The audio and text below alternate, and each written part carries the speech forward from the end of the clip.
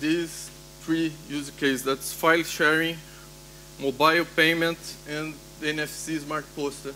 And here we have an example of NFC smart poster that we can see touch the NFC phone to get the latest trailer on this movie. Another important thing to know, to understand the presentation is what is NDEF. That NDEF means NFC Data Exchange Format. From the specs, we see that the NDEF is a lightweight binary message format that can be used to encapsulate one or more application-defined payloads of arbitrary type and size into a single message construct. Each payload described by a type, a length, and an optional identifier. So, NDEF is a message format. It's not a connection and not provide concept of logical circuit. It's just the message. The final way to pass message in NFC. And we can exchange the NDEF using either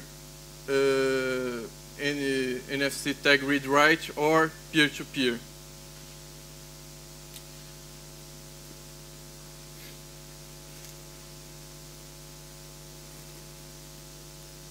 It's okay.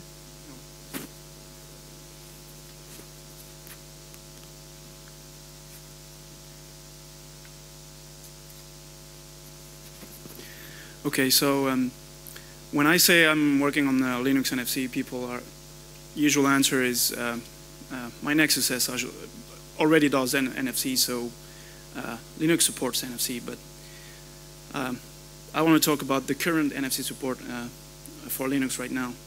And well, the major NFC support that we can see, or many of us can see, is the Android support.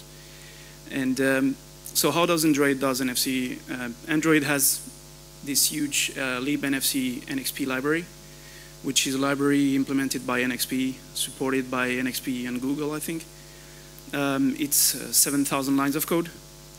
It lives entirely in user space, so basically the library builds the NFC frame, encapsulate the NDEFs. So if you want to share a contact, you basically gives your contact data to the library, builds an NDEF, builds the frame, adds all sort of transport protocol around it, and finally gives it to one specific driver, which is currently in the kernel, unfortunately. And the driver basically takes the frame and pushes it to the I2C bus. So everything is done in user space. It only supports one specific hardware subset, which is the NXP one. It only supports HCI. I will talk about HCI later, but this is a subset of NFC devices. It has no community support. It's exclusively maintained by Google and NXP. And well, it's feature-rich, definitely. It supports most of the NFC features and does payment, all sort of stuff. So you don't have any mailing list. The code is there. It's Apache 2 licensed, but you just there's no community around that. There is another stack, another NFC stack, which is called OpenNFC, provided by Inside Secure, which is a French company. It's probably similar to the NXP stack in the sense that it does everything into user space, build the whole frame in user space, and then sends that to a dumb driver who basically talks to the hardware bus. It's bigger. It's also really rich in terms of features. It's also strongly tied to the hardware Inside Secure is trying to sell, which is Inside Secure hardware microread, it's called. So basically those two stacks are completely tied to one specific hardware. So if you want to do NFC on Android, Well, you have no choice but buying NXP chipset because there's no other support, and the stack doesn't support anything else. So, yeah, your bill of material is fixed for the NFC chapter. Yeah, about the Open NFC, there is no community, no mailing list. The source code is released from time to time on SourceForge, so you get tarballs, huge ones. They recently released what they called a Linux generic stack, which is still the same thing, but a bit less tied to Android. But yeah, the community aspect of this stack is even worse than the Android one. And finally, there's another stack. Well, it's not really a stack. It's a library, also maintained and sponsored by a company, again a French company. It supports a bit more hardware. It doesn't support the Android one. It doesn't support the inside secure one. So the intersection for hardware support is null. It's a bit more open, so you have forums, NetVM repository. It's documented. It's actually quite useful.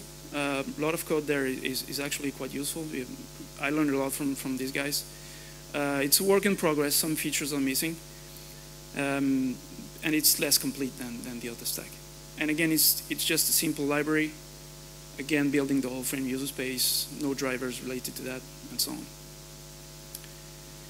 So what's missing from all those stacks? The first thing that's missing, I think, is vendor neutrality. So Android stack is an NXP stack, so you have to use NXP hardware. Inside, yeah? People can hear you.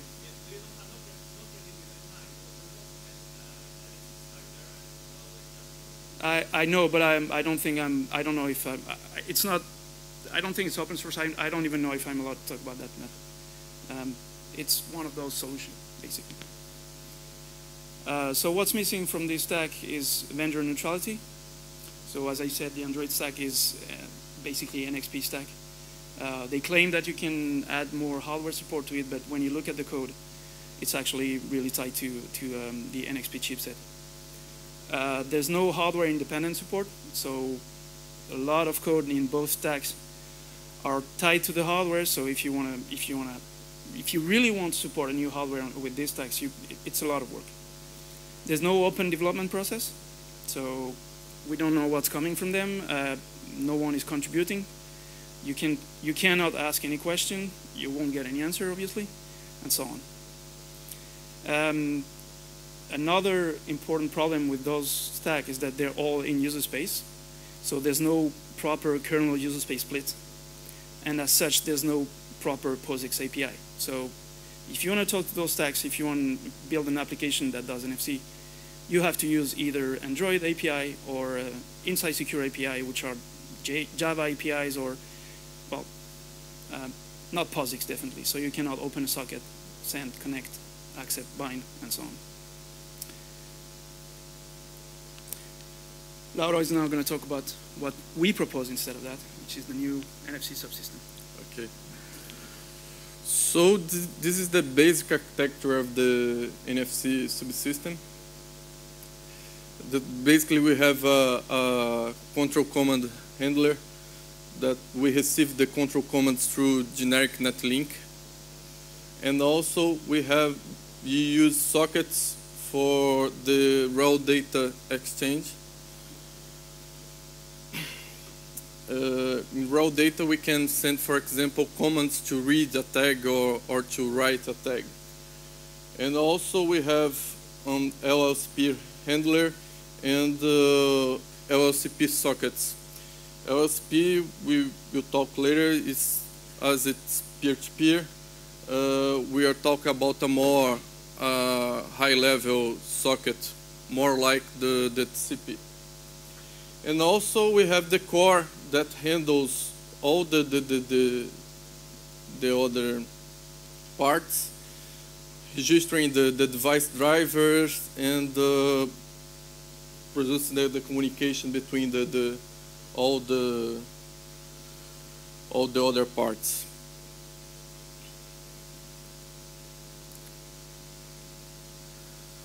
So the main points are it's hardware independent. To support a new hardware, you just need to write a new device driver as any other device on Linux. In Linux, we have a POSIX API. We have, as I said, generic netlink for control commands and sockets for data exchange. Here we have the list of the control commands, just to get an idea how it works. So we have a command to get the device, to get the adapters, the NFC adapters that are present in the system. We can get a list of adapters with that command. We also have two events to know if layer one adapter is added or removed. And then we have the main use case, that the start pool and stop pool. With the start pool, we can start looking for targets or waiting for being activated by a external device. So in the start pool, we can choose, for example, which kind of protocols, NFC protocols, we want to look for device. We want to use to look for device, for example, MyFair or Felica or other protocol. And then when a target is found, we have this event that's target found, and we have also a command to get the information about this target that was found. And then after this, we start using the whole socket to communicate with this target. The generic netlinks just for the control commands. When we start communicating, we use sockets. Also in target mode, we have two events that when your adapter is activated or deactivated in target mode. And the sockets, we have basically three kinds of sockets. We have the initiator mode socket, the connect, selects and activate a target. We can use the write to send commands to the target and the read to receive the response.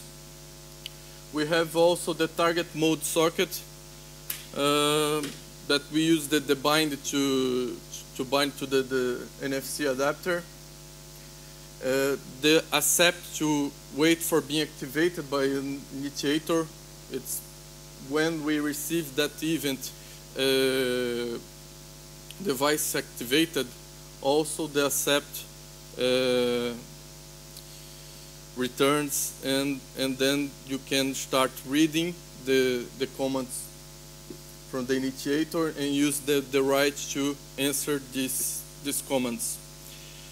Also, we will have the LSP socket that, as I said, it's much higher layer, so it's very similar to TCP socket, the server mode and client mode sockets. So the current status, we have the reader mode supported. The card emulation, it's work in progress. We have also one device driver that's for the PN533. We have all the HCI support, that's host control interface. It's work in progress. Maybe Samuel can give more details. And we have also, we received some NCI patches. That NCI is NFC controller interface. Actually, they was accepted, and now they are part of the NFC subsystem. They were contributed by Ilan Elias from TI. And the HCI and the NCI support means that we would support NXP and TI hardware. So the HCI is more used by the NXP hardware, and it seems that the NCI will be used by TI hardware. Okay.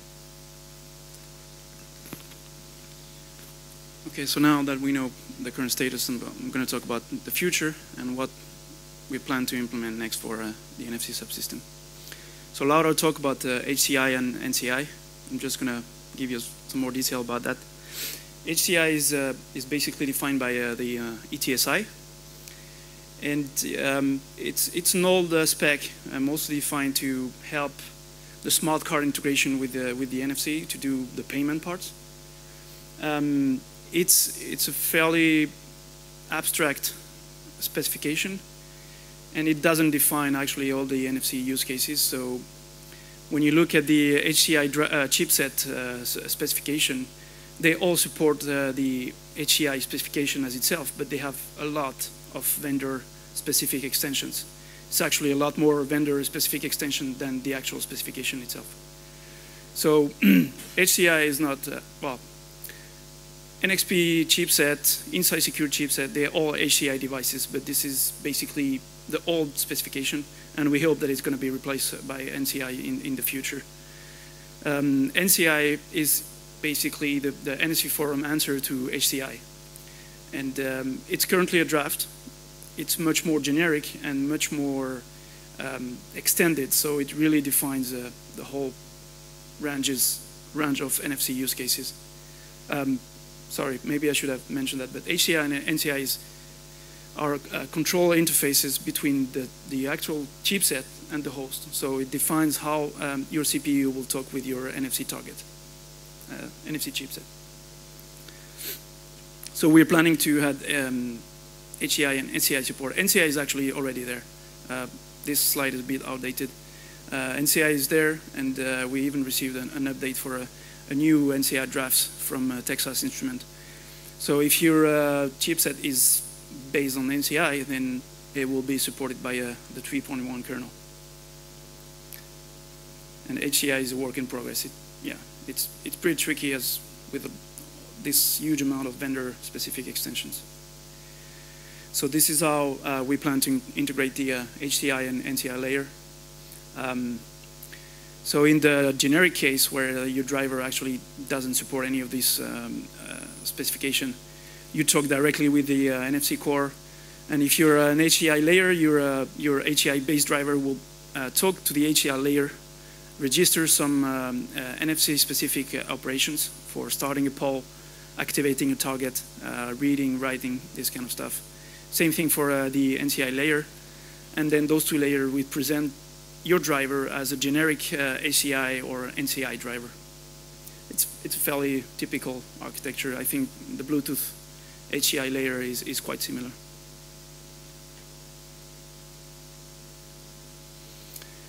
Next, also so Laura and his team are working on the card emulation mode. As he explained, the card emulation mode is basically your device pretending to be an NFC tag. So that's what we call target mode or card emulation mode. And your device sits there and waits for another device to activate it and start sending command, actually receiving command. So it's basically, you could see it as servo mode for NFC. So the card emulation mode, as Laura described, is going to be completely POSIX. So you would basically implement your application with POSIX API. You bind to your NFC adapter, accept, receive, anything, just the regular POSIX API. We'll have one socket address structure for both mode, card emulation mode and target mode. Initiator modes. Initiator mode is the opposite of card emulation mode. So basically your device and you're talking to an NFC tag. We add the modification we need to do for card emulation mode is we need to add the card emulation mode to the polling loop. The polling loop is basically your device scanning for various frequencies and trying to detect tag when it's in initiator mode, and then when it's in card emulation mode, it just sits there and waits for receiving a radio frequency from a radio signal from the initiator that's on the other side. We also can tell the device which RF technology we want to pull. So if we pretend we're I don't know, a Felica card, then we only wait for a certain RF technology. And as I said, it's going to be just your typical networking API. LLCP is also work in progress. We're making actually good progress on this one. LLCP is something that sits on top of the raw NFC sockets, and you could see that as a TCP for NFC. NFC is a half duplex system, but LLCP makes it look like a symmetrical one. On top of LLCP, you can multiplex various protocol, OBEX, IP, any other things. As TCP, it has TCP UDP. So it has connectionless and connection-oriented data transport, and we're going to define a new NFC socket protocol for this one. So if you want to talk directly to NFC tags, you would use the raw sockets. If you want to do LLCP, which is actually NFC peer-to-peer, you would just open an NFC LLCP socket, and then if you want to connect or receive packets from the other side, from the other device, then you would just use the regular networking API.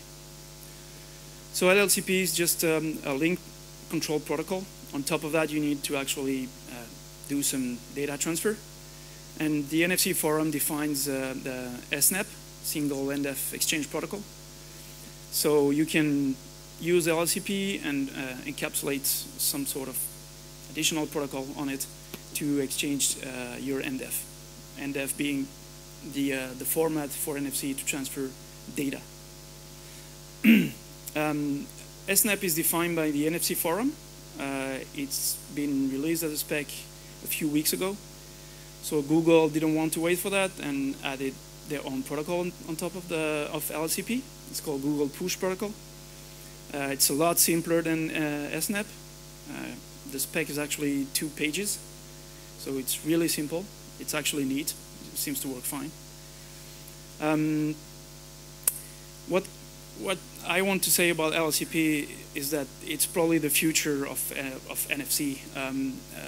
What we're trying to do with card emulation mode or initiator mode is dragging a lot of legacy from the RFID world. Whenever you want to read an NFC tag just to get an NDF, just to get an SMS or a contact from your tag, you're bound to a lot of manufacturer-specific commands, and every tag has its own command. So you have 4 different NFC tags, and each of them comes with their different set of commands defined by specific manufacturer. So MyFair cards is NXP, you have Felica card, which is Sony, you have dual tags, which are Broadcom. Yeah, that's Broadcom. So yeah, when you try to read an NFC tag right now, it's a lot of code, it's a lot of different commands, and of course, from one tag to another, you have different kind of implementation, and it's really difficult to read all tags correctly. So the LLCP actually allows you to remove all that stuff and exchange NDF on top of a protocol that is completely manufacturer independent. So you get all the NFC advantages without caring about what the manufacturer wanted to do with his tag. And last thing, so on top of LLCP, you can do IP bindings. We still need to find a use case for that, a valid one. But you can also do OBEX, which is much more useful. So all this stuff was for the kernel part. We're also gonna open source a user space daemon, hopefully next week, if Marcel wakes up. So the user space daemon will implement the rest of the NFC stack.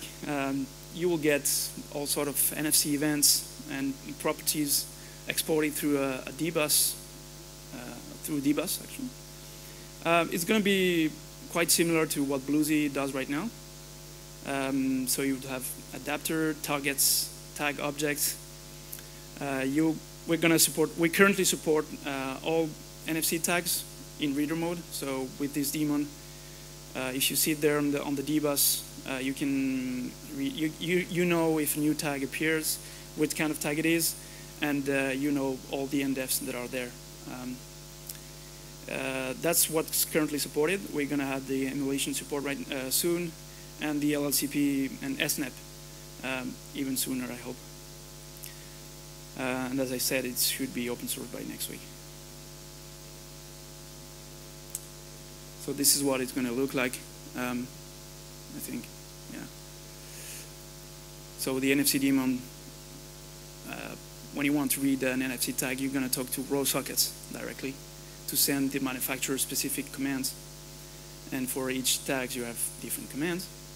And if you want to do peer-to-peer and read or write some NDEF to the other side, you're going to use SNAP, which is going to talk to the LLCP sockets. So LLCP, again, is peer-to-peer. And for controlling the NFC adapter, then we're going to use the NFC netlink that Lauro described to, for example, start the poll loop, stop it, get events when an adapter is added, removed, when tag or device appears, and so on. And finally, this is a much longer term project. It's probably even out of scope of what we're doing right now, but lots of people link NFC with payment, and the NFC payments are done through secure elements. It's a complex matter, but basically, from our point of view, not much needs to be done. Secure payment through NFC, it's done basically by the secure element itself, running some weird OS on a smart card. The smart card takes control of the NFC device and talks to the other device to do the transaction. And the only thing you get from the kernel is some events to let you know that the transaction is done or has failed, and so on. But from our point of view, what we need to do, I think, and again, this is a complex matter, we need to be able to tell the device, the NFC device, to put itself in basically transaction mode. So that means talking to the smart card and enabling the secure element, and then the device is on its own. You have an application running on the OS that should be able to send some non-encrypted APDUs to the device to initialize the device and tell the device which secure element it wants to use. So if you have a Visa application, you want to do a Visa transaction, Visa has some specific protocol with some specific APDUs that you want to send to the device to initialize the right secure element, and once that's done, the transaction, well, goes by itself. And at the end of the transaction, you just get notification from the SIM or from HCI, depending on your device. But from a Linux point of view, this is actually not a lot of work, or so we hope. And I think that's it. If you have any questions, or if you want to talk with us, we're on Freenode on Linux NFC, and if you have some questions, we're using the Linux Wireless mailing list, which I think is linux-wireless@vigor.kernel.org. And our emails are here, so feel free to get in touch with us. And now we are open for questions.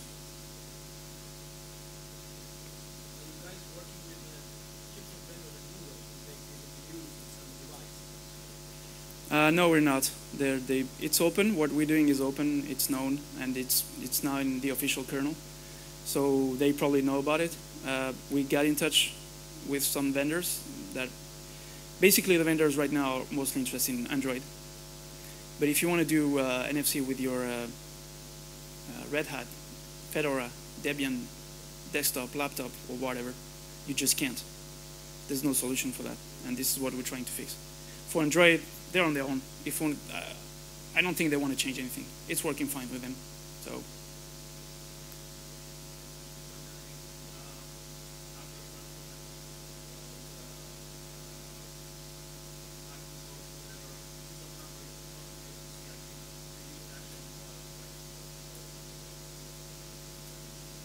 Yes, you can use the. We support all the NCI chipsets, so that's a really embedded chipset. So if you want a board for that, you need to talk with Texas Instruments. As far as I know, the only manufacturer that has a commercialized product based on NCI is Texas Instruments. But if you wanted to use our system from your desktop, you can buy a 20 euros dongle based on the PN533. So it's mentioned somewhere. Right, Laro? Yeah, here. The NXP PN533, which is really popular. If you buy the small NFC dongles, most of them are actually based on this chipset, and you can just plug it in your laptop or desktop, and you can use our own stack, the whole stack to right now read NFC tags. But if you want, if you want to use the Android chipset, for example, you'll have to wait for us to implement or send us patches to implement the HCI support.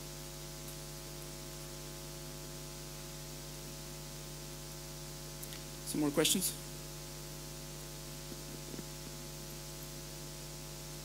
Okay. Thank you.